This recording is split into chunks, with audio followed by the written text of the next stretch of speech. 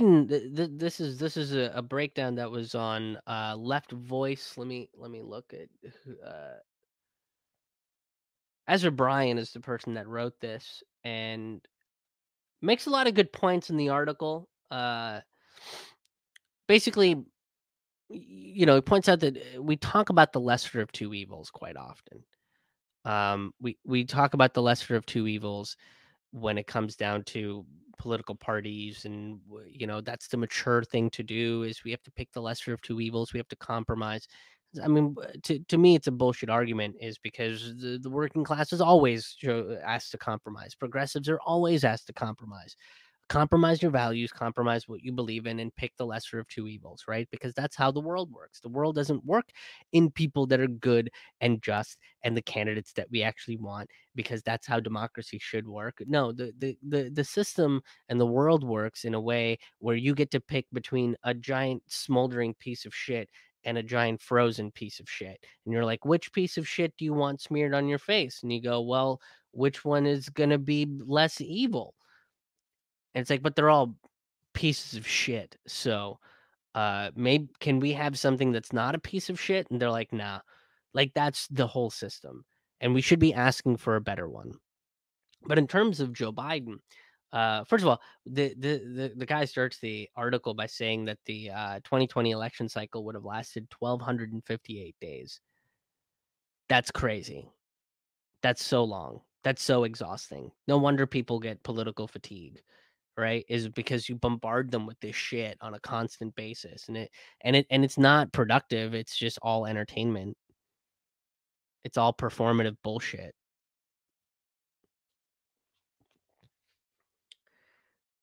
Biden is not the lesser of two evils. I've talked about this before several times.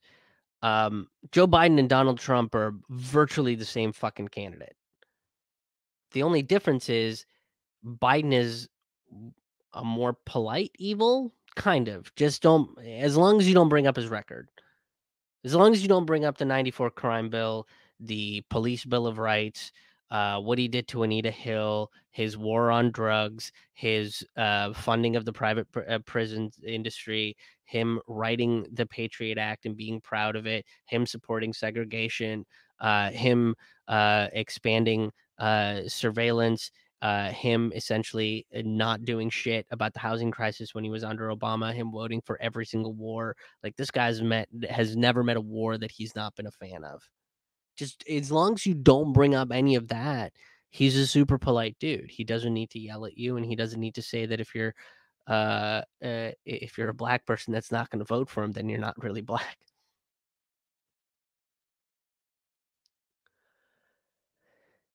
So just I mean, he's a nice guy as long as you don't bring up how shitty of a person he is.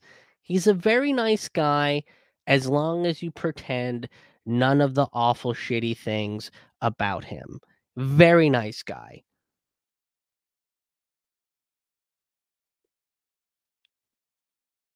That's like saying dictators are very nice people as long as you ignore the fact that they're dictators. Just ignore the dictator, ignore the fact that he's an authoritarian, and it's fine. Just super nice guy. I've had friends do that. Like I've had friends try to vouch for people, and they're like, they're super nice as long as you ignore the fact that they're a raging, violent alcoholic that put a hole through a wall. They're super nice as long as you ignore the fact that they beat women on a constant basis. They're very nice people as long as you ignore the fact that he will try to punch you for just saying hello. Just ignore it. But they're super like that's the argument that the Democratic Party pretty much makes for Joe Biden. Super polite guy. America's back, you guys. So polite by bombing 7 different countries at the same time. It's the politeness is of American imperialism is off the charts. Joe Biden is his what Joe Biden believes in is virtually the antithesis of what most Americans want, right? Most Americans want to defund the police. They want to fund education. They want to fund teachers. They want to fund social programs. They want to fund psychologists and sociologists to be a part of their neighborhood. They want to have cops that are from the neighborhood that they are policing, and Joe Biden's against all of that. His plan to reform the police is to have the police shoot people in the leg, maim them, and then not give them health care. Oh, that's another thing Joe Biden is against, Medicare for all, right? So if you're anybody that believes that everybody should have health care, everybody has the right to just have health care, not the access to health care. That's the buzzword there, access to health care. That means that you have to deserve health care. Everybody deserves health care, period. Joe Biden does not believe that. Kamala Harris doesn't believe that. Anybody on Joe Biden's transition team and anybody that Joe Biden is picking up for the cabinet fucking does not believe that shit. Zero belief in that. He virtually stands against everything, everything that the American people actually want. Everything. Most of the American people don't want war, but this guy is going to start bombing countries. He might not be so forceful about Iran, but he's going to use economic warfare against Iran. He's going to use economic warfare against countries like Venezuela. Thing people don't realize about the Democratic Party is that they are just as authoritarian as the Republican Party. If you don't agree with them, if you criticize them in any way, they just smear you. They call you they use McCarthyism, right? They Russiagate you, or they'll say that you're a Trump supporter, right? Or they'll say that you're a Republican or a conservative or something. And it's like, no, we're progressives trying to push you to the side that you claim that you're on. What Biden will do is push the country even further to the right on a political scale.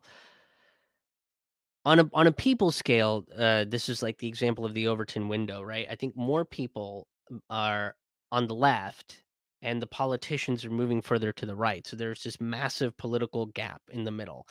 Um, and I'm not talking about like, well, we need more centrism. No, I think we need to be pushed further to the left because it's not even being pushed further to the left. It's just what's logically correct. Having healthcare be a human right is just the logical thing to do because you prevent sick people from being sick, or you prevent the punishment and economic punishment of medical debt for someone being sick. How much sense does that make?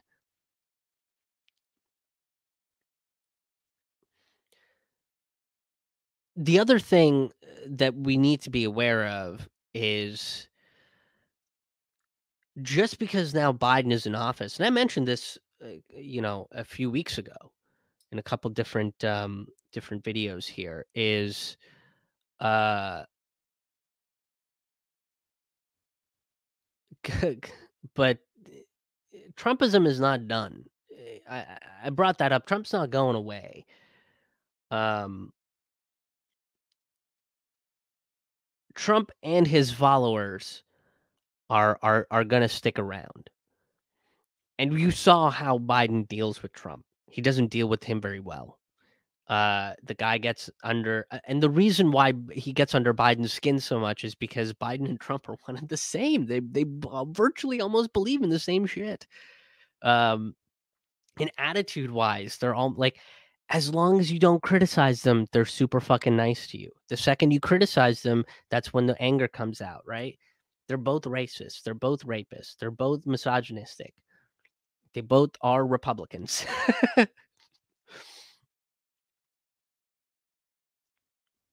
Trumpism is not going away. The people are emboldened, and they are going to continue to make noise. They are going to look at the Biden administration, and uh and they're going to take their cue from Donald Trump, who's not going to be off the limelight. I do believe that he is going to get some kind of segment on one of the cable news channels, if not all of them, right? Like Morning Joe will fucking give him a segment every week, if not every day.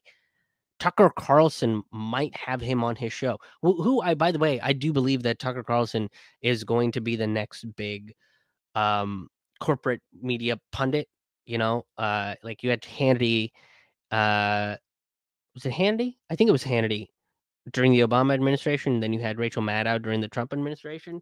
I think now you're gonna see it shift over to Tucker Carlson.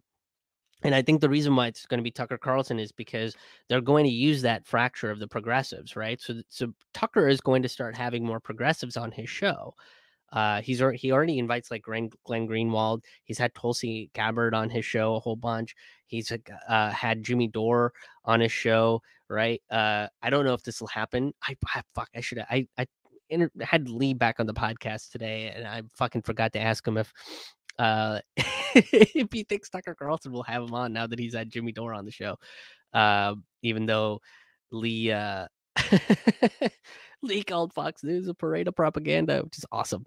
But I think Tucker, because he's going to do that, is going to end up getting a bigger platform on Fox News as the anti-Biden, like the core voice of anti-Bidenism.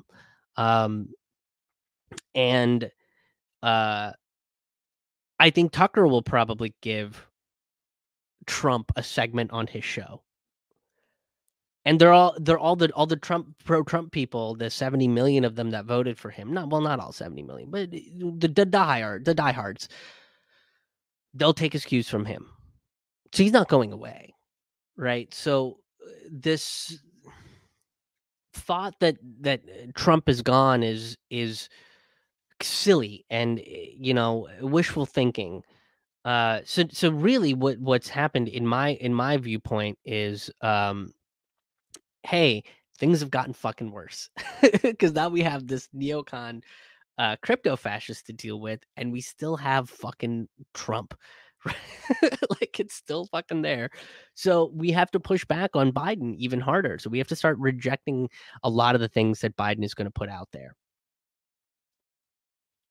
I mean, even if you look at the way that he's brought in his transition team and his cabinet, he put people like Neera Tanden. Neera Tanden's in charge of the budget.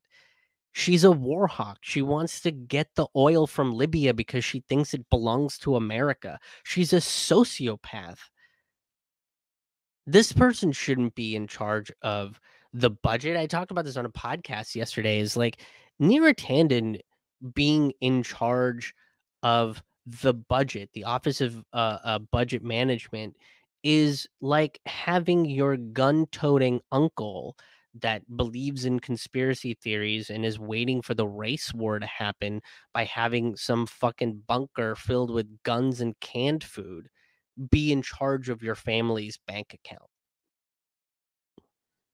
You wouldn't want that person in charge of the bank account because 80% of it is going to just be more guns, and the other 20% is going to be fucking canned food. And you can't live like that because Neera Tanden is going to spend most of her money to expand the military budget.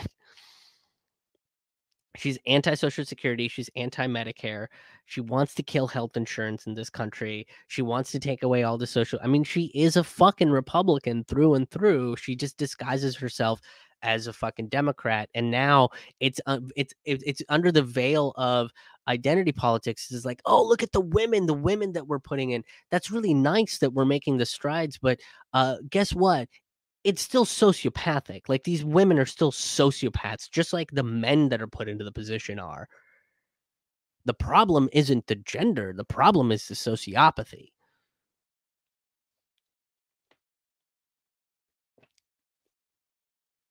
What I am hoping that happens under the Biden administration is that this fucking rose-colored lens that we look at identity politics through is shattered.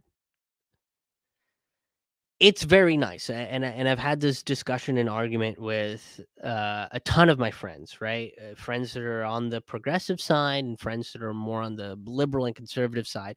I've had this discussion with them. Um,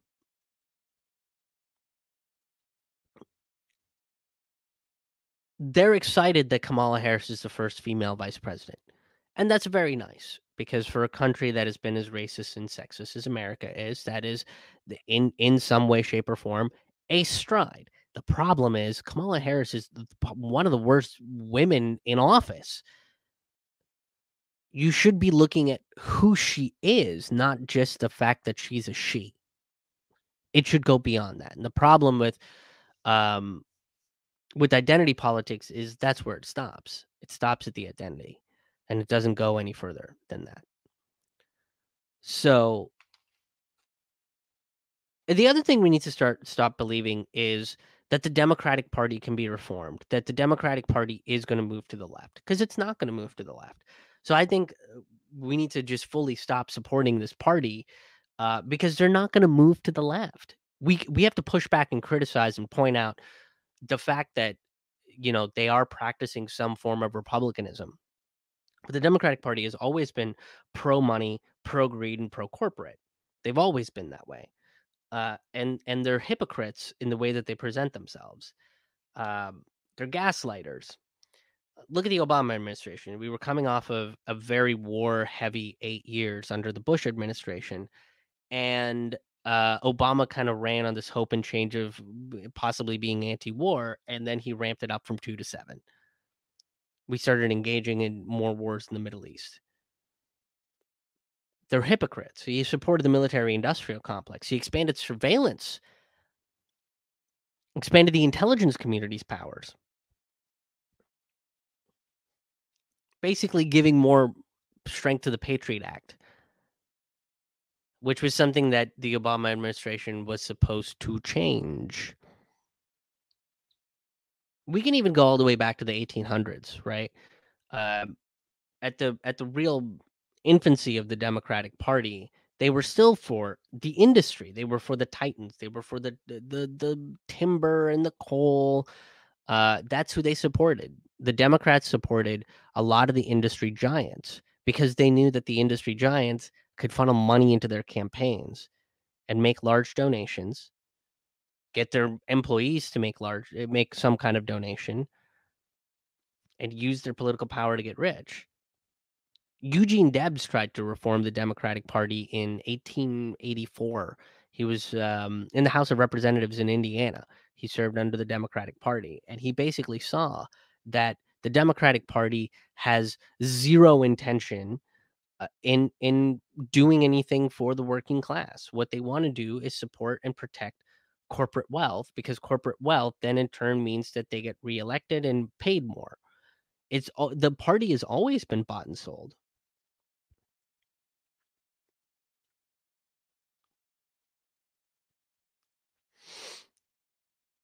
So we have to stop thinking that the Democratic Party is going to be reformed from within.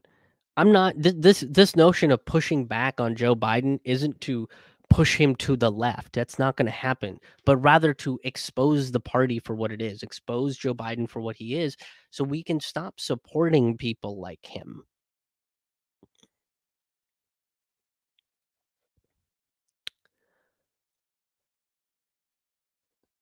Mona, yeah, he gets angry when he's questioned. Yeah, Joe Biden doesn't want to answer those questions. He's very, very proud of that record, and he keeps saying that over and over again. And when you call that into question, it shines a light on the hypocrisy that is the Democratic Party, and they get pissed about it. Democracy is back. Yes, democracy is back. Abort you. Thank you. I'm glad. It finally happened. Somebody got unsubscribed from my channel without even trying. So that's a milestone for the old Krish. I'm glad you got subbed in and were able to find the live stream. Thank you for tuning in. Dolores. Hello, Dolores. It's good to see you. I grew up in New York. Do more research on Trump, and you will see that he is not the racist the media establishment led the people to believe. Also, I'm not pro-establishment party either. I voted Green Party in 2016 and 2020. Good for you. I do wish that the Greens were a little bit more organized on a national level. I know many people from local chapters who I believe um, are far more organized and politically savvy than the national chapter.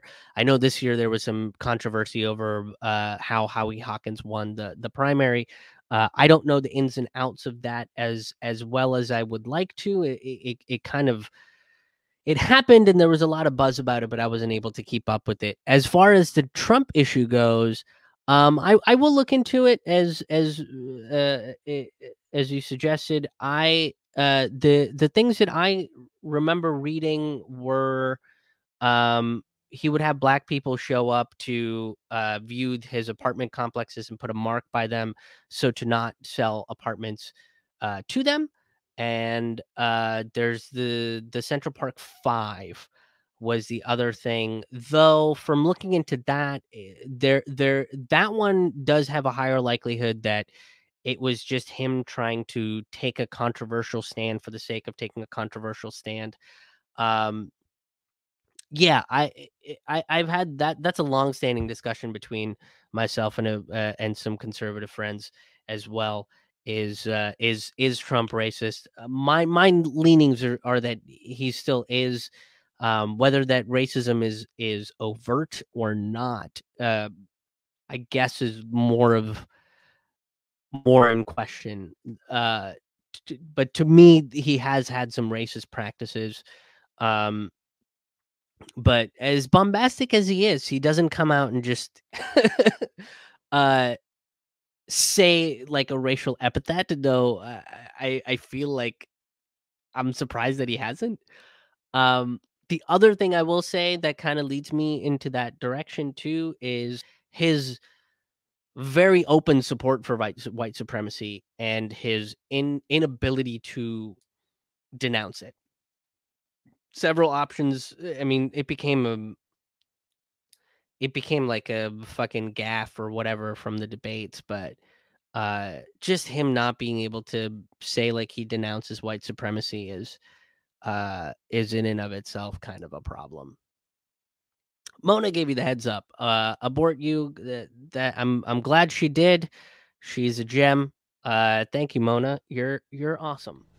Hey, what's up, everybody? Thank you guys so much for checking out this video. If you enjoyed the content in this video, make sure you like, subscribe, and share. My content is highly suppressed because this is not topics of conversation that that corporate mainstream media really wants to address here. So make sure you like, share, and subscribe. Sign up for my email list. That way you'll get weekly emails with all of the podcasts and all of the videos that I put out there. And make sure you go to my website and follow me there. KrishMohanHaha.com. That's going to be your one-stop shop for all things Krish Mohan. That's KrishMohanHaha.com. See you in the next video.